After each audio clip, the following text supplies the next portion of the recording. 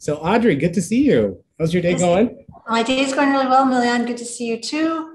I was saying at the very beginning, it's a gorgeous day here in Portland with so many blossoms, cherry blossoms, daffodils, flowers everywhere. It's lovely. Today, I've invited Audrey back, and I'm hoping to talk to Audrey about student success.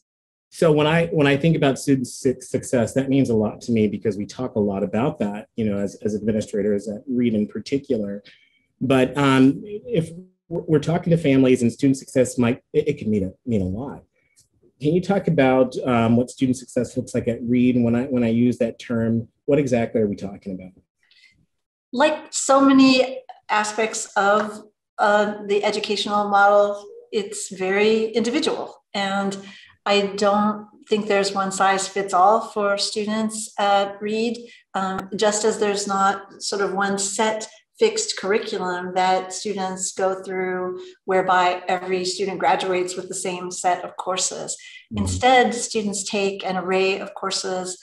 They graduate each and every one of them with a very unique experience. And so, success is multidimensional. That's something I would want to stress. And when I think about Reed graduates, I always think of their multidimensionality. It's a model that prepares students for lifelong learning. And the success is that students feel a perpetual sense of curiosity. Audrey, why don't we start by talking about, I think about different features of student success. One of these is really based on something the Center for Learning Beyond Reed talks about, Reed's educational model, a neighborhood model, and setting students up for success. Can you talk a little bit about that? Yep, and I love that you said Center for Learning Beyond Reed. It's Center for Life Beyond Reed. Life.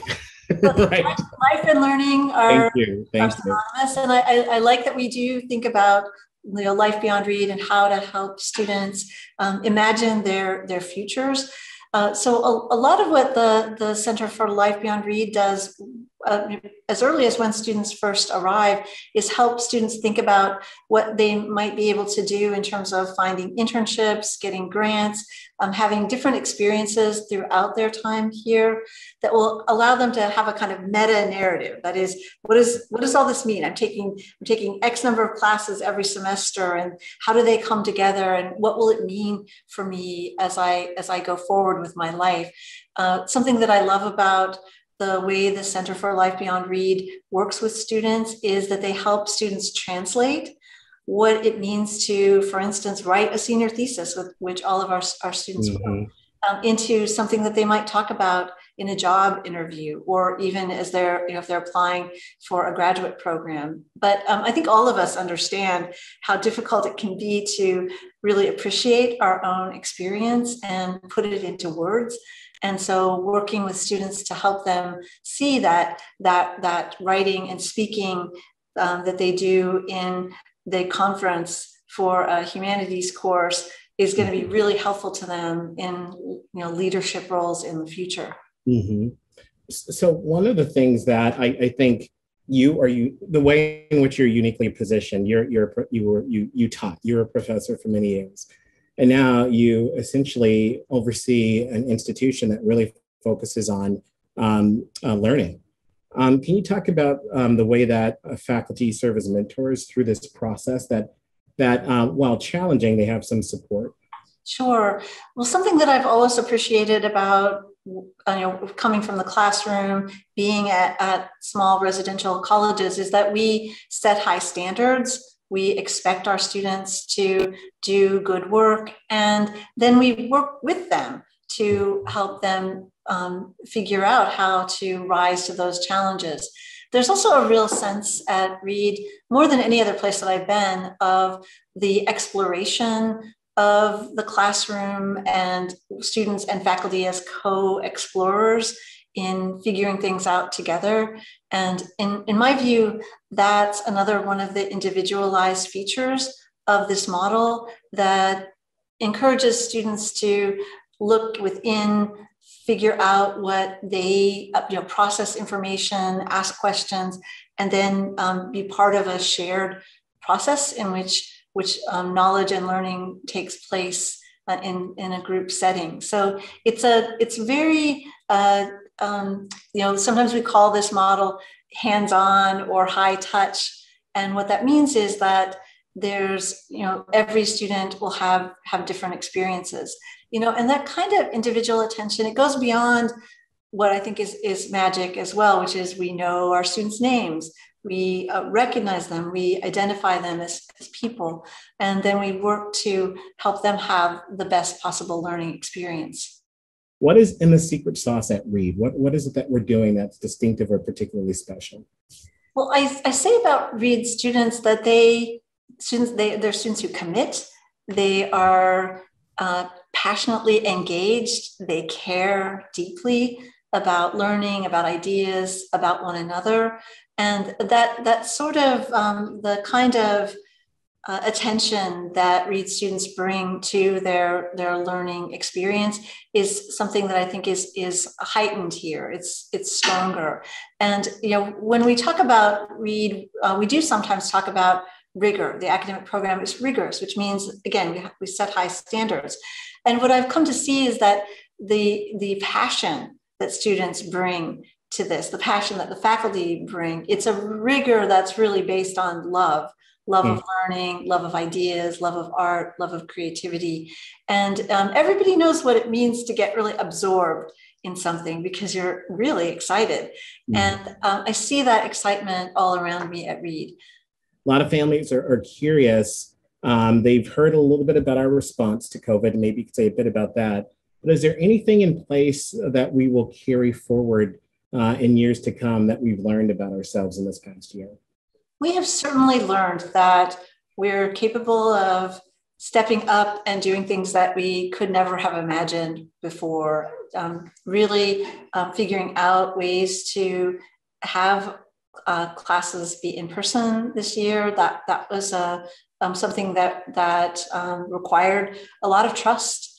As we were planning for the fall semester last summer, one of the constant themes from many people was, well, will our students adhere to safety protocols? Around the country, you hear stories of misbehavior that leads to outbreaks. And I and others felt really confident that the care that our students show for one another, the care they have for our faculty and staff would win the day. And indeed, at this point, I believe we can say it has. And we have really been successful in having many of our students, most of our students here on campus in the area. And so that's been a really, it's been revelatory. So learning about that indeed our care for one another is real, it's alive. I know that we will cherish all the more the in-personness, the unmaskedness as we go forward. I do know that we will also be thinking about ways in which these kinds of virtual formats could make certain kinds of interactions easier. One of our chemistry professors, for example, has talked about how she's able, if a student writes to say they're struggling with an assignment, she's able to jump on a Zoom call like that, instant office hours. And I would say that this is something that I think other faculty will be thinking about as well, is ways that there can be additional connections that might come through some of the virtual formats that we have become accustomed to. Mm-hmm. One of the things that I've thought a lot about, and we've talked about this in different circles, Audrey, is in the last year in particular, there's been so many fights for the heart of the nation, particularly around issues of diversity and inclusion, whether it's ethnic diversity, gender minorities, socioeconomic diversities. Can you talk a bit about the way in which you perceive us supporting communities of diverse population and what Reed's role is in all of this? Well, first of all, I will note that we do have an anti-racism statement in addition to a diversity statement. And when I was looking at Reed myself 2 years ago and imagining myself as Reed's president, these things were important to me, that the college has made a commitment to do this work. And when I say work, I want to note that it's a work in progress. we come in to this history with the legacies of the past as inheritance, and we will need to continually grapple with, dismantle, question what we do. So in terms of support or community that we gather here at Reed, I would say that we're deeply committed to paying attention and to being equity minded and attentive to the ways in which we come from different places, backgrounds, representations, and the way that we show respect to one another is also part of the lifelong learning that we, for everyone's journey. Audrey, a few folks are curious about engagement with alumni, how we engage them. I know that you've talked with a lot of our alumni about, their experiences. Can you talk a bit about alumni engagement, what you hear from the folks who graduated from Reed? Yeah, well, actually, one of the questions that I will always ask, whether it's a new Reedie or someone who graduated 30 years ago, is tell me your Reed story. How did you learn about Reed? What did you discover here? And something that I mentioned earlier, the multidimensionality of our students and alumni, and a common theme, if there were a common theme in the stories I get from alumni, is, well, my story's not really usual. People almost always begin that way. And one alum recently was telling me the story of various different shifts in their career, ultimately ending up successful person working in the medical field, but took a circuitous route to get there, and was just saying, I did this thing, I did that thing, and the stories are fascinating. Now, there are some people who also go straight to the place that they want to go, and they'll say too, well, I'm doing this thing, but I feel like that's an unusual role. Anyway, I wanted to highlight that there's just this sense from our alum community that their experience at Reed has prepared them for anything and everything, and there's a high degree of curiosity. This father asked, they visited Reed in March, they're very excited, but they'd like us to elaborate on the overall ethos of student success at Reed, which I think is a nice question. Some of the areas that specifically we think about for student success is the academic program. Our conference-based classes, how students and faculty interact to make sure that our advising is robust and strong. A second piece of student success is our community. How do we help our students make meaningful connections with other students, with their faculty? One thing that I think is really overlooked is that students have meaningful connections with our staff. So were we in an atmosphere where you could actually visit campus during an open house, our staff come and join you for lunch. And that might be someone from the registrar's office or someone from our student work office, but these are people that become important pieces of your college experience that we don't often consider. So creating space and traditions for community to happen. Health and well-being, we've talked about counseling, but it's also, are we being physically fit? Are we getting outside and getting exercise? We don't just study 24/7. So what else are we doing to help students find balance and speak to the other parts of them?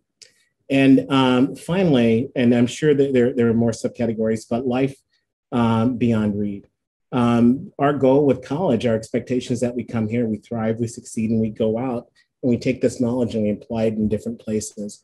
Are we helping folks prepare for this in a way that's productive to lead happy and prosperous lives? Yeah, and Milyon, I would just add that a liberal arts education is a build your own adventure, in the sense that our students will begin by having a pretty broad base. And for instance, they all will participate in our humanities core. And then as they proceed, students become interested in a major, a field, and you go from breadth to depth. And then in the concluding year, students are working on individual projects with faculty members, whether that be research in a lab or a creative project, or something that will take them out to explore something in the social sciences. The kind of following the path. I often imagine students going toward the light. What is it that interests me? There's this. And they put them together in configurations that are truly unique.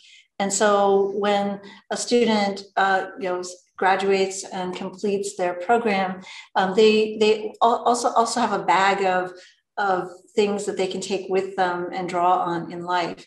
Grading at Reed, what's the deal with that? Some folks are wondering, how does students not being able to access their grades, how is that helpful? And when you're done with this, I'm going to have Grace chat out an article that we're all familiar with. But can you talk a little bit about why we have this particular approach to grading at Reed? Well, thank you. So first I'll say that there was a couple of months ago, an opinion writer lumped Reed in with a set of schools that this writer wanted to disparage and said that we're a school that doesn't even bother giving students grades. Didn't say that what we do, there are actually grades. Students get grades. What they get from their professors is feedback tailored to the individual student, comments on papers, comments on assignments, so detailed notes on their work and their progress. If students would like to see the grade, they can ask to see it. So the grades exist, but the focal point isn't the grade. The focal point is the learning. As important as people might think that grades are as the measure of all things. And at this stage, I know these are things that you have to be thinking about. Your learning is the focus here, and that's why we do what we do. Mm-hmm. So, what is the plan for fall, Audrey? So the plan for fall is to be in person and to come together, and we have every reason to believe that things will be safe, and we will follow and monitor all news and take any steps that we need to ensure that. I feel quite optimistic, though, as we see the greater availability of vaccines, that we will be able to come back together. Audrey, so we've got here an international student population. We've got programs for students studying abroad. Can you talk about how having a community where every state is represented, dozens and dozens of countries are represented, and students can study away, how that really supports both the conversation in the classroom and the academic and social program here at Reed? Well, I will say that in by many measures, we are a diverse community, and so many of us don't have opportunities to live and work and socialize and study with people who are coming from other countries and other experiences. And it is certainly one of the things that enhances the program that we have at Reed, and the benefits everybody. So I often think about an experience that I had teaching a class, and I was teaching a comedy class, and this class just ended up being, it was a first year writing seminar, ended up being over half international students and half, under half domestic students. And to teach comedy, to recognize that comedy is one of the last things that you learn when you arrive in another country. We all recognize, this simple joke. It was a joke that Jerry Seinfeld, comedian here in this country, it was a short video on how to tell a joke, and the joke was focused on a Pop-Tart. And we just had to stop and talk about what a Pop-Tart is. And, in the end, every experience that we had, everything that we read. Everyone doesn't know what a Pop-Tart is? We were taking a little pastry that you put in the toaster, sugar, so much sugar. A good thing to make fun of if you're a comedian. But what ended up happening was that in this class, where there were students coming from multiple countries, we grappled with the material in ways that were more rich and complex than we would have. And we learned some fundamental things about how humor works together. Mm-hmm. And so I think, that example from my experience of what it means to study in a community where people are coming from everywhere. It makes a big difference. Can you talk a little bit about the balanced curriculum, a little bit about some of the things that you think make our program singularly unique in terms of their strength? Yeah, well, it is something that it has a certain flavor to have strengths across all the disciplines. And so we have world-class faculty, artists, researchers, and there's a high caliber work, whether it's when I go to see science poster fairs and hear students talk about the adventure that they went through to come up with the project and what they discovered and learned, or it's a theater production where I'm just, amazed by how gifted and talented our students are, and on any given day, you can be in multiple settings with people who are kind of pushing you to think and experience the world around you differently. And so I would say that having that contained within this small campus also means that it's all within reach. And so that's certainly one of the real benefits. When we're in full swing and in person on any given night, there's an event or speaker or some activity to go to that will, really help expand one's sense of what's possible. What would we like our students to gain from an education at Reed? Well, when I say that I want students to have rewarding lives, that is uppermost. I want them to be able to leave Reed and feel satisfied with what they've accomplished here and feel prepared for what will come next in their lives and world. And we know that what we've discovered this year, the unexpectedness of this pandemic, that our students are likely to face challenges up ahead. And I think that the flexibility and adaptability that we foster through the model of the liberal arts education serves students well. And so it's going to sound trite. I want them to be happy, and I want them to be happy with themselves and what they've accomplished. Well said.